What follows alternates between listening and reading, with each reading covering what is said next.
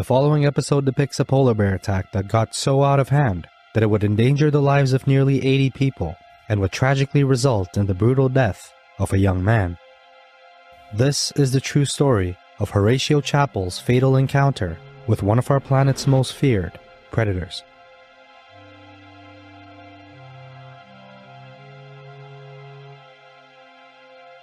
Polar bears are some of the rarest and most feared animals on the globe.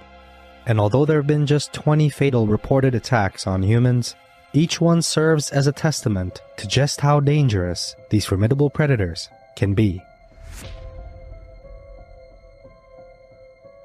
Spitsbergen is a small island situated within the Arctic Ocean between Norway and Greenland.